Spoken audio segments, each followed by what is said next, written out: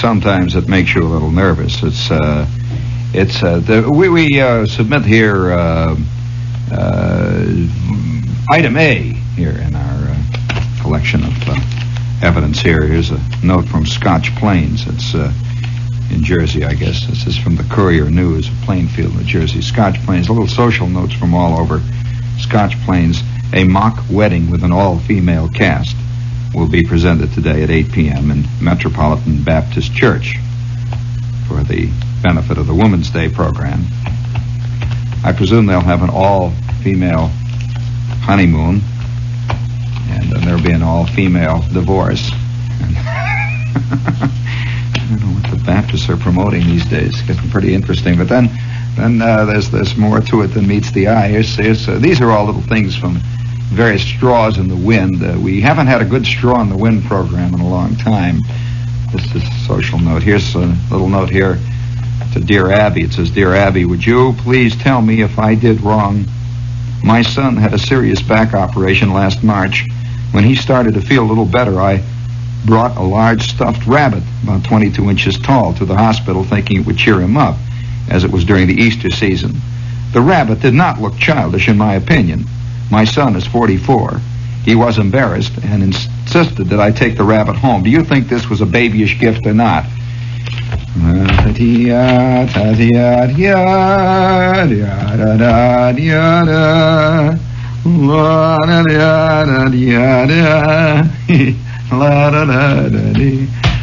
that word must have been another version of Hades for that guy for about 4 hours when the word got around. It's a kind of friendly little letter here that says, this is from one of our spies out in the Middle West. So if you think that nuttiness is only centered around Plainfield and the certain parts of the Bronx, here's one here. It says, I went to see Cleopatra several times since its showing in Cleveland. One cannot help pondering about the greatness of Cleopatra's history. Those who are responsible for its production should receive bows for their ingenuity. To be able to depict and delve into the past as far back as 45 B.C. from our present shallow, atomic, and unglamorous age. To see the graceful and lavish gowns of that period is enough to take one out for at least 4 hours from this artless present-day life. Even while observing these fabulous scenes and listening to the crafty script of Cleopatra, one has to be annoyed by the crunching of popcorn and peanuts. After seeing such an artistic world in which Cleopatra lived and finding ourselves in a paper-strewn theater and streets, one almost wants to disappear from this shallow world. Maria Cone, Cleveland. I guess she really believes that it was that way. People always do, I guess. I guess they believe that the Bible really started with Charlton Heston. That's really the way Moses was, you know. Big square jaw, walked around, people turning to salt. Well, it's getting, it's getting a little scary because I read a report recently on the big film festival at Cannes, and this is getting to be really a serious problem in our world today. It's getting to be more and more serious as time goes on. That people are confusing movies and the theater in that for real life. They really are. That real life. See, to her, Cleveland is a terrible drag. Those great big sets, those gigantic Cleopatra sets, were far more attractive to her, and they seem far realer, and were part of a real world. This is a crummy, paper-strewn world that she.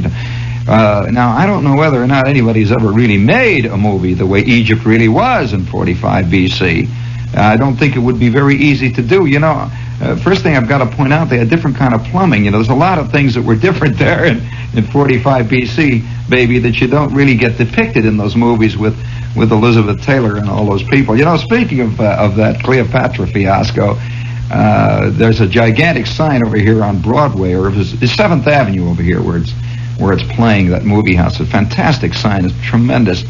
And somebody has written underneath it, you know, this insane pop art type pose where Cleopatra is lounging there on a Egyptian chaise lounge, and hovering over her is Mark Antony, and in the back is Caesar, and somebody has written under it, "Just married," which I kind of I kind of like that one. Just written a just calm little remark.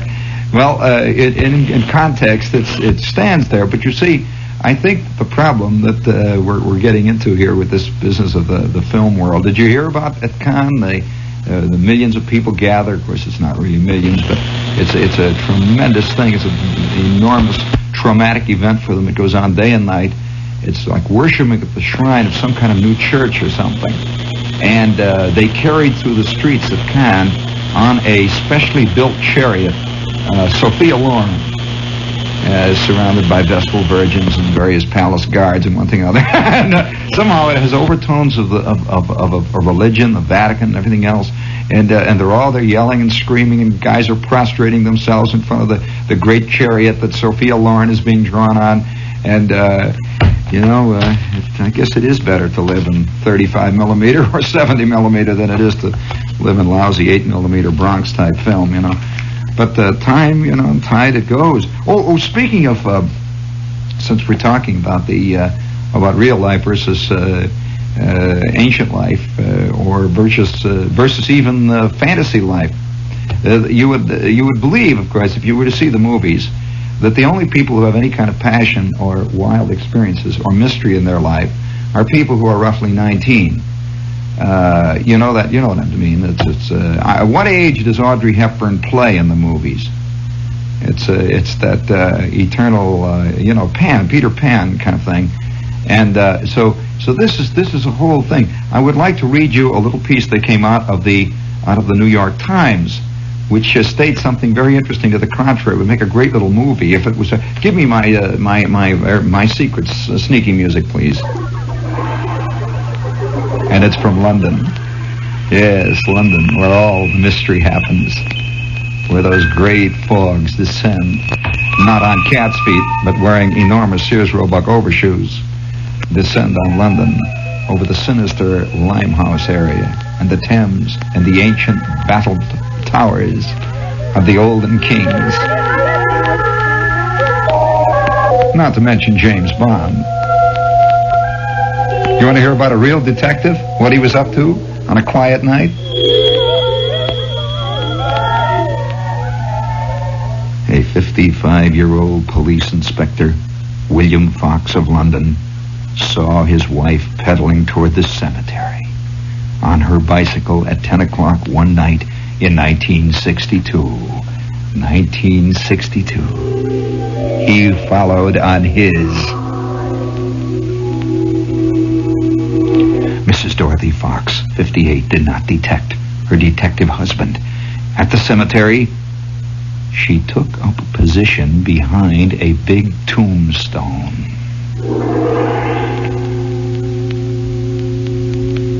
The inspector watched from behind another. For 2 hours, until midnight, Mr. Fox watched Mrs. Fox, while she watched the nearby window of an apartment occupied by the inspector's secretary.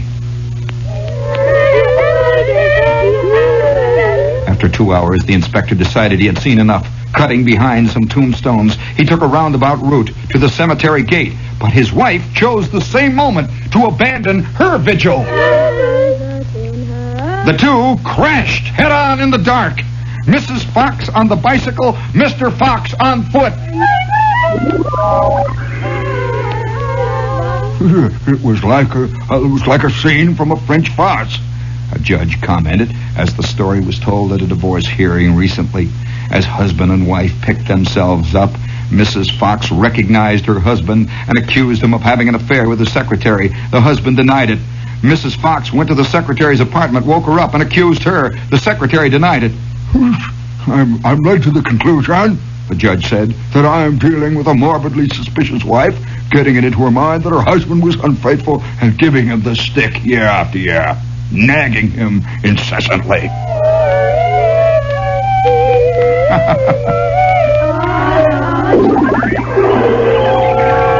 What a scene in the graveyard. If you did a TV show like this or wrote a little play like this where they're out hiding in a graveyard and she jumps on her bicycle and goes pedaling off like mad and he goes off into the darkness and they both run into each other near the gate, they would say, "Oh, come on." I could see Mr. Watts saying, "Of course, this obviously Pat situation. It stretches the credulity." Well, I don't know. My credulity no longer is capable of being stretched. Speaking of the credulous, this is WOR, AM and FM New Yorkie. And you sneak me a little of that in there. A minute. There it is. Yes, spring has come. This morning a nameless hill is shrouded in mist. That's haiku. For those of you who are haiku nuts, you know, for the last 2 years I've been bombarded by the work of amateur haiku poets. And, oh boy, we were able to keep our heating system here going all one winter just using haiku that have been written by Bucks County alone. It's terrible stuff. But if you would like to enter the Japan Airlines haiku contest, you know that the haiku contest is one of the biggest things in Japan. It is bigger than the World Series. Thousands, something like 50 or 60,000 people are inveterate haiku contest enterers in Japan. And every year they have the crowning of the best haiku and all that from the contest. It's a big deal, and they're trying to start it here in America, and I think they've hit ripe ground. Everybody's either a rotten poet in America, writes very bad songs, or is a terrible actor. Here is your chance to try to make the scene as a haiku poet. Now, they're giving away a Sony micro TV set, a couple of Sony radios, and all kinds of stuff. But they have to be written in 3 lines, 17 syllables in all. Judge's decision is based on aptness and expression of thought. And it will be final. There'll be no arguing with the judges about whether your haiku is fantastic about the moon over Cleveland. So if you would like to, remember, 17 syllables long, 3 lines. Here's a sample. The sea darkens, the voices of the wild duck are faintly white. It's not bad, as a matter of fact. So if you would like to join this haiku contest, send as many haikus as you want to Japan Airlines Haiku Contest, WOR, New York 18. Okay? Well, wait, when does it give, there must be a date on this thing. June 15th. Must be by June 15th, haiku. That's a wild idea. No, seriously, though, that the haiku contests in Japan are avidly followed and avidly entered. They have magazines, they have thousands of magazines, haiku magazines in Japan, that are almost as popular as things like Confidential here. Yeah, it's a big deal. Let's see, what else do we have here? We have the Cattleman Restaurant. What is this, a commercial for the Cattleman? I've never been there. Well, I can only read to you what the copy says, since I have never visited the Cattleman Restaurant. An elegant steakhouse just off 5th Avenue at 5 East 45th Street. This is a place that rivals the splendor of the San Francisco Palace Hotel that burned down in 1906. Now, I don't know what that has to do with your steak, but they have a frontier-like atmosphere. An air of intrigue pervades its gas-lighted interiors as diners peer through the beaded curtains, identifying the parlors of Madame Mustache. What is this? These intimate rendezvous rooms are available to regular patrons, and also with beaded curtains. Tondalea and Theta Barra working the cattleman route. It's the only restaurant in the East serving 6 kinds of steak. Every favorite cut from T-bone to porterhouse. Larry Elman Prop promises your dining experience at the Cattleman will be truly memorable. It's at 5 East 45. Call Sheriff Dino at Mo 1-1200. That's MO1-1200 for reservations. This is getting to be a nutty world. Well, I'm going to read to you here. Listen, it says this elegant steakhouse. It's Victorian in decor, but frontier-like in spirit. An air of intrigue pervades its gas-lighted interiors as diners peer through the beaded curtains. Does that sound like Tristville? Where is this place? 5 East 45th Street. Let's see who is. You know, speaking of intrigue, I'll tell you, I'm listening to this thing. I'm sure, reading about this jazzy restaurant with the air of intrigue and the steaks and all that, that reminds me, this is something that whenever I heard, and just play that little piece there for a second, just a little bit of that. Hear that? I don't know what that reminds you of, but I'm going to tell you what it reminds me of, and it makes me faintly sick. There's a reason for it. Each one of us has a first time for almost every. Because we do. We have a first time for everything we do. There was a first time when you had your first drink of water. Because it's obvious you don't remember it, but there was a first drink of water. Yes, that's true. There was a time when a shoe was put on you for the very first time. The very first time somebody put a shoe on you. The very first time your hair was cut. All these various things are gigantic firsts. Well, I'm going to tell you about a gigantic... And most of the firsts in our lives fall flat on their you-know-what. They do not work. As a matter of fact, most kids, when they get their first haircut, blow their stack, fall down and knock over the bottles of Tiger Oil and everything else and scream and yell. Barbers really hate this. I don't know of many things that work out on the first time. Really, shoes, oh no. Many a kid has a fit for a month when they put his first shoe on. He really does. Spends all the rest of his time trying to drag it off. Many a kid, his first drink of water, he erps it up. Just like that. Boom, out it comes. So hardly anything. But yet we always think it's going to be fantastic.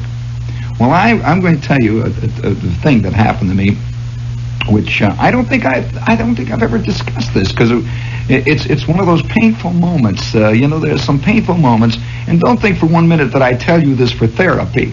Not a bit of it, because that's all long gone past. Forget it. It's that it may lead you to realize that things were not so bad with you either. That's all. It may be your therapy. Let's put it that way. But I'm this kid. See, I'm not a kid. I'm not a kid at all. I have been in the Army now for several months.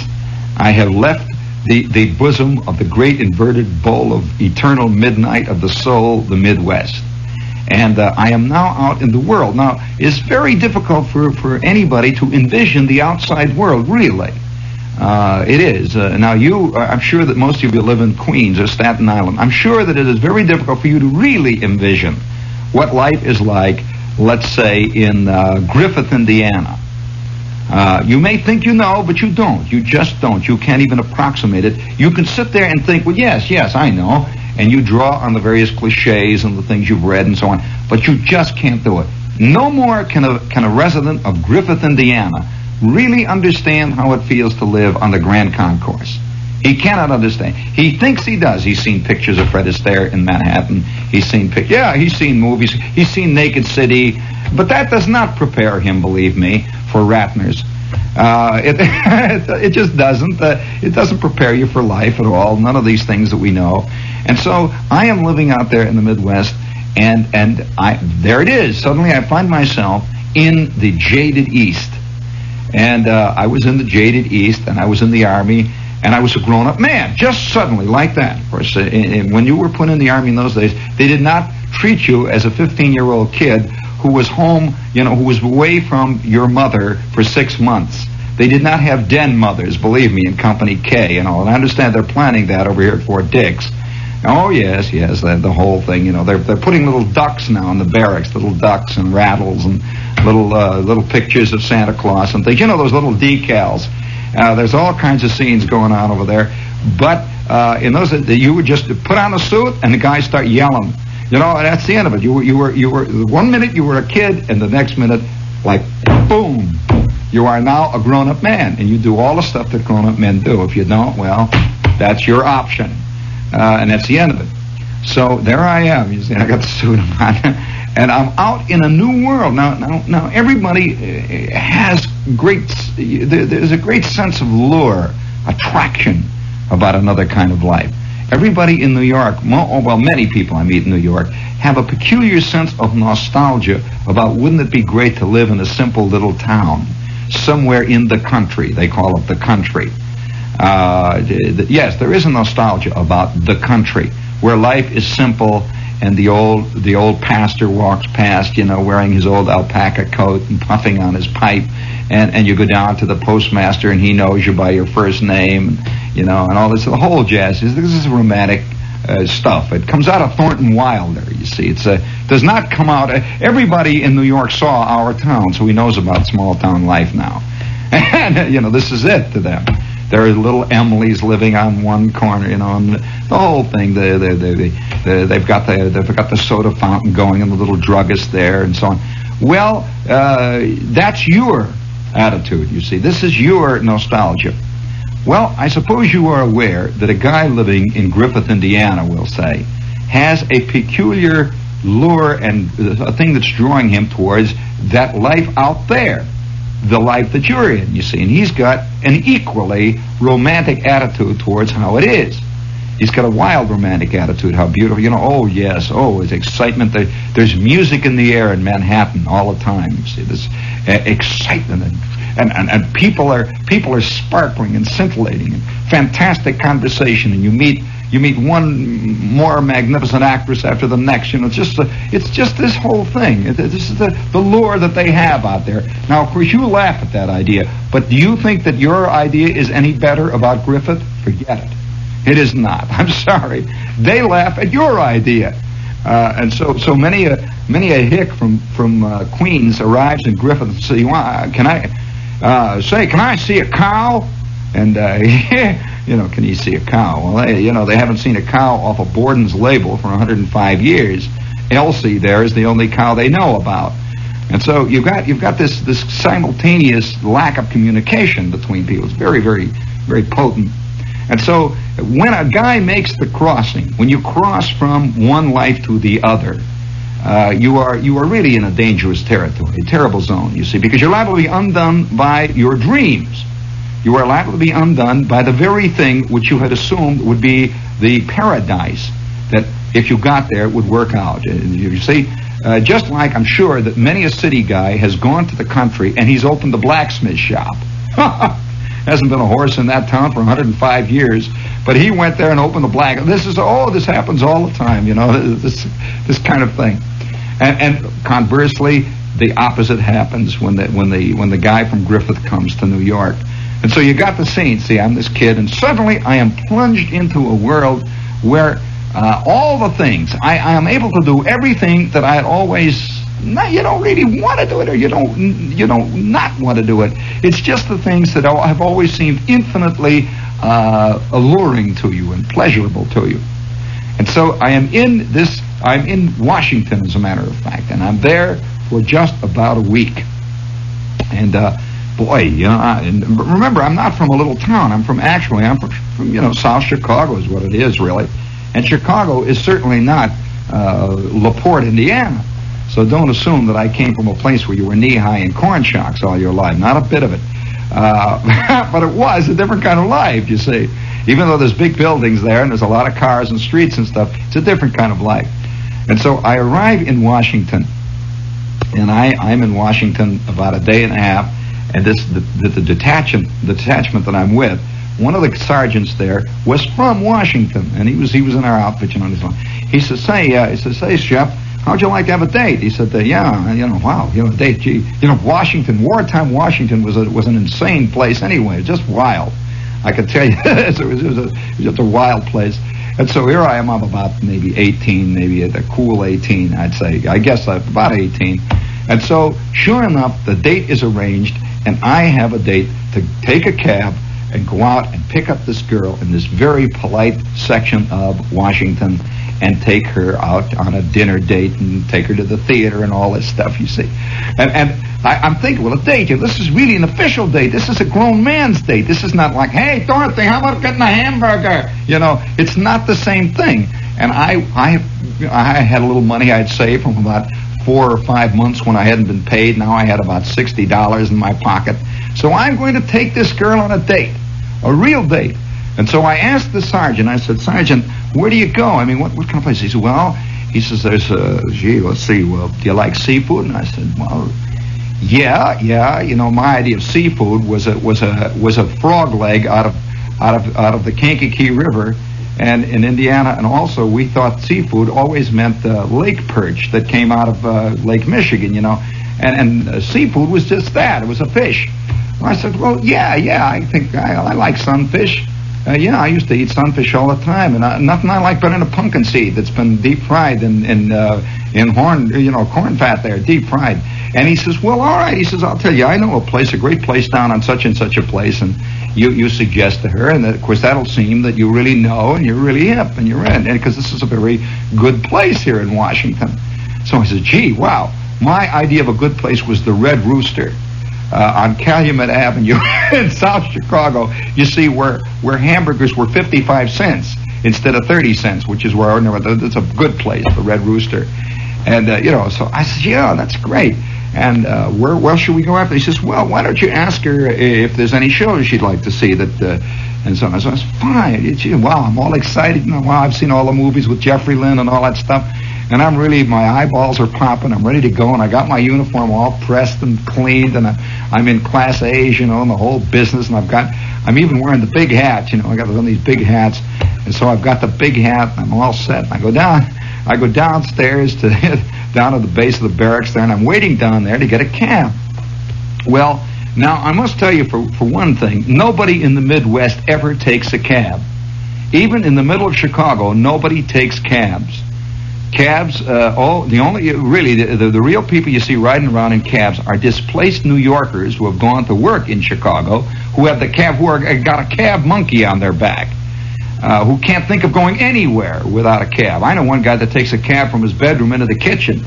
You get the cab monkey on your back, and you've got it. They're totally immobile. So you can see the New Yorkers riding all over Chicago in the cabs, you see. But nobody else ever takes cabs in Chicago. They're fabulously expensive, first of all. They're about twice or maybe even 3 times what they are here in New York. They put that old flag down and it goes clunk.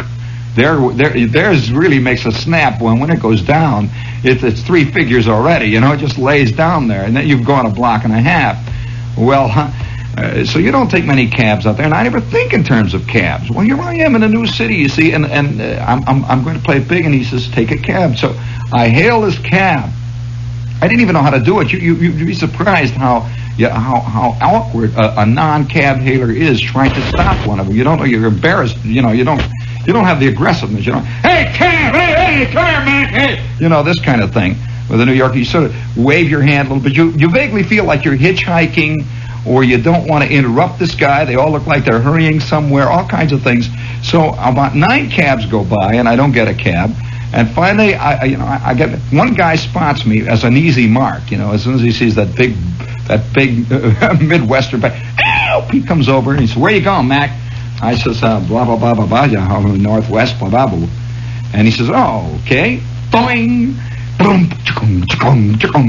That meter starts to click. And it was the first time in my life I've ever taken a cab. I had never taken a cab up to this point. I'm fascinated by the meter. I'd always seen them in movies and that, but in movies they don't do that click or anything. Have you ever noticed that when Alan Ladd jumps into a cab, you don't ever hear the cab ticking, the meter and none of that stuff?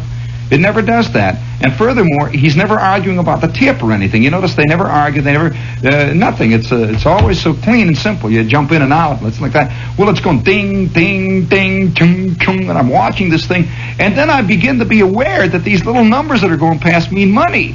I mean, M-O-N. Already it's like 90 cents, and I've just gotten in this thing. I'm used to going on the streetcar, 15 cents across town, all the way from Cicero, all the way up to Lake Forest, 15 cents. Whoo, wow. And this thing is dinging away, and I don't know where we're going. Well, I'll tell you, we must have gone to this part of Washington by way of Baltimore.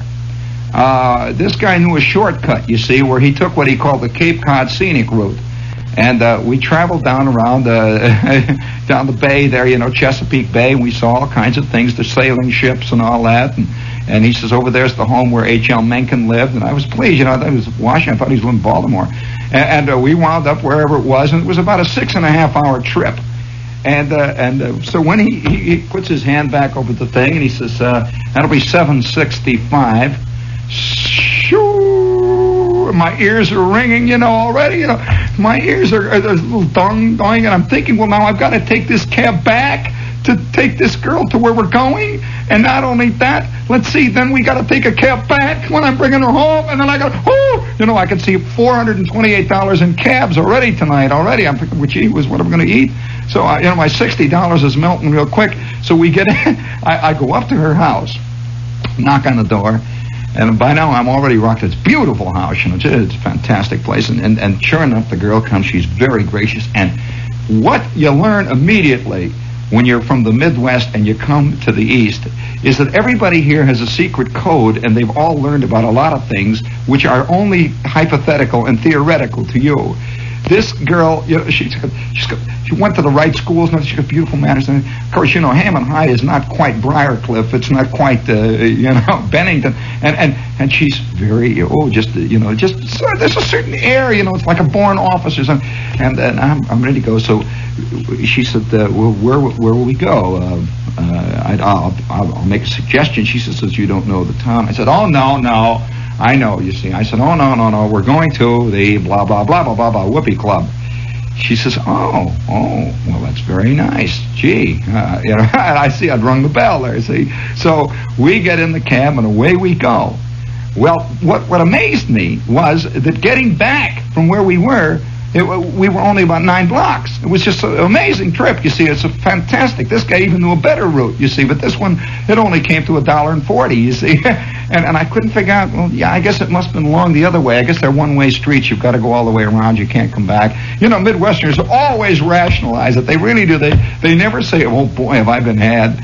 They always say, well, I guess you see, there's a lot of one-way streets, and you can't get to the Bronx unless you go through Staten Island. There's no way to do it. You got to go by, you know. There's no way to do it. All you see, they're all pointing the other way. So I assume, well, we get into this place, and immediately I walk in there, and it is just like the movies.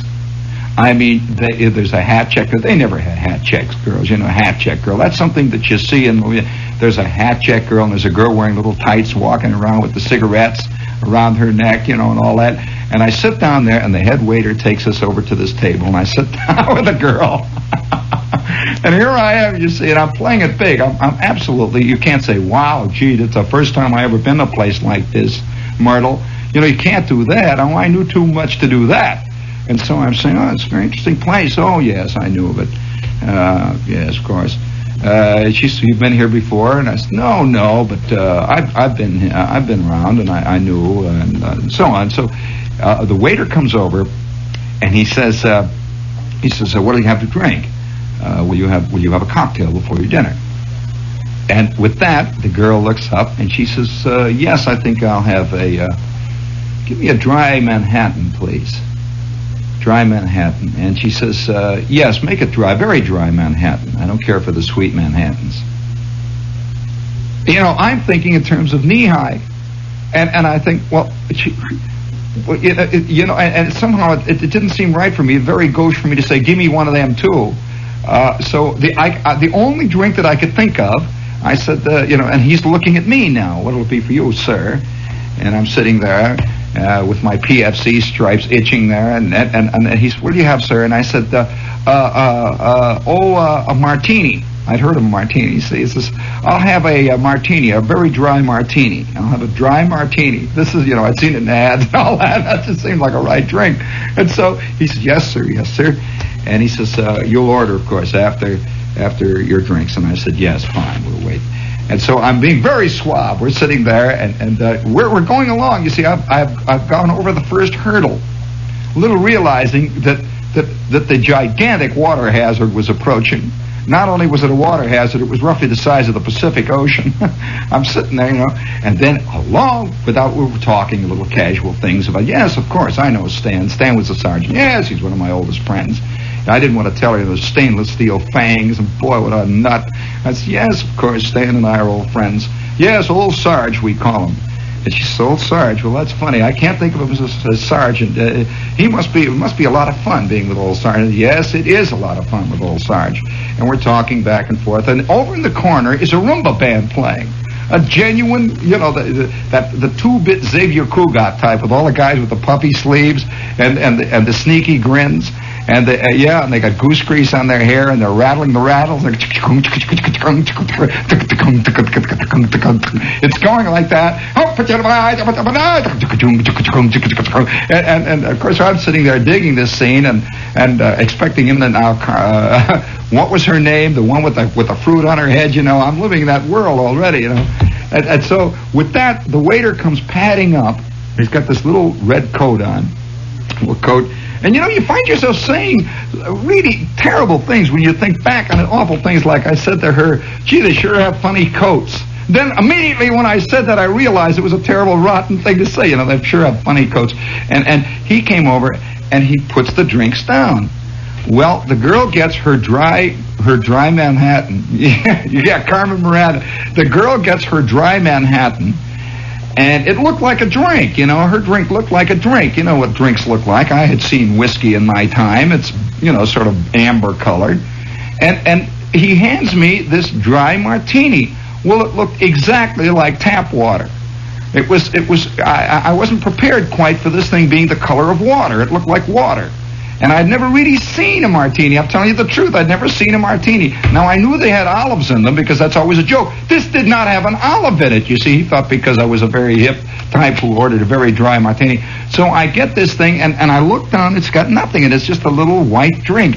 And down near the base is lying this little curled-up piece of lemon. So, you know, I don't know what to do with the lemon, so I figured chew the lemon or something. So I take the thing, and she says, oh, you like them with lemon?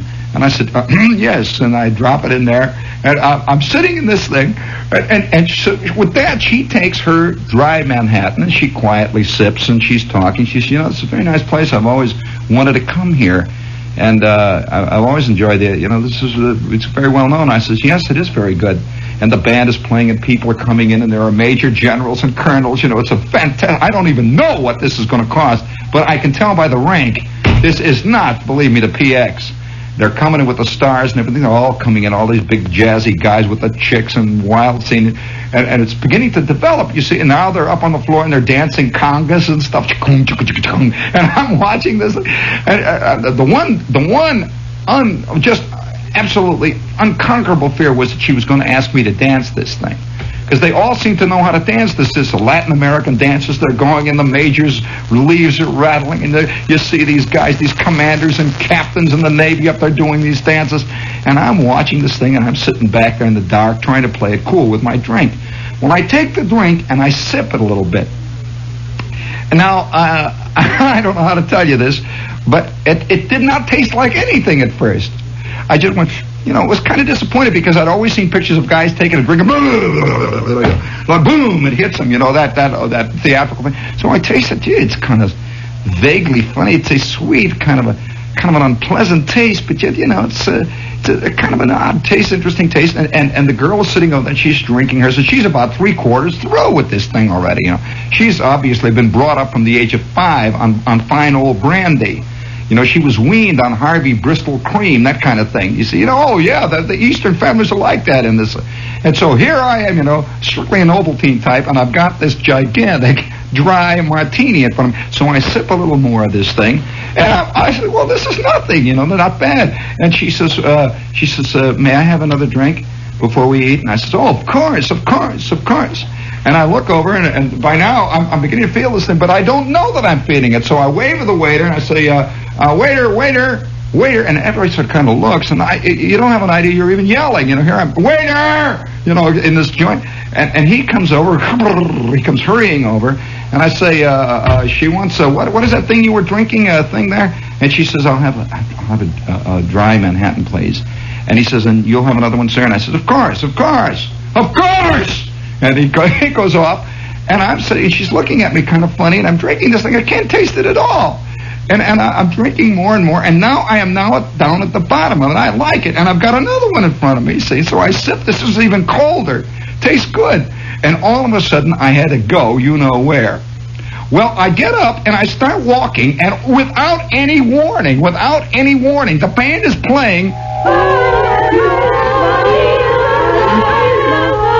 It was the most insane feeling. It was as though everything was going. I could just hear things ringing and going, and everything was rocking, wildly rocking. And I kept walking, and it was, ooh, what a feeling. And I was sweating, and immediately it hit me. I'm sweating like bullets are just popping out all of them. I'm sweating. Ooh, it's sweating. I can just remember the icy, cold sweat, and it's going, And I remember asking this guy, this waiter, where is the Jarayawa? And everybody turns around and looks, and I can't hear him. It's as though everybody is talking to me from 1,000 miles away. And not only that, there's a great time delay on them. It's like they go, blah, blah, blah, blah. And their mouths go, and I don't hear it for like 5 minutes later. And then I hear, and then I answer that, and they're already on something else. And so, and I go, and I can hear everything ringing. The band is going, the sound that's going, whoo, I'm sweating. Well, I get inside this place, and there's a guy in there. He said, I don't know what this guy is doing. And he's brushing me off with a thing, with a hairbrush. You know, they don't do that. He's brushing it. And I started looking at him, and I remember saying, what are you doing? Yelling. And somebody came in and said, shh, you're disturbing today. And I'm sweating all over, just sweating. And so the guy said, you better wash your face. I said, I gotta wash your face. So I'm putting the water on, and I go back out. And I'm walking past where, and I see this girl. And I'm walking towards her, and it's like she's moving around. She's going sideways. We're always moving back and forth, and I sort of sit down real heavy, and I think to myself, you've got to sit, now sit straight, feel very straight, look straight ahead, and talk to her very straight, very straight. And I start to talk to her, and her voice is going, she's saying things, but I can't hear it really. It's funny, it's like you're nothing worse. And she was, and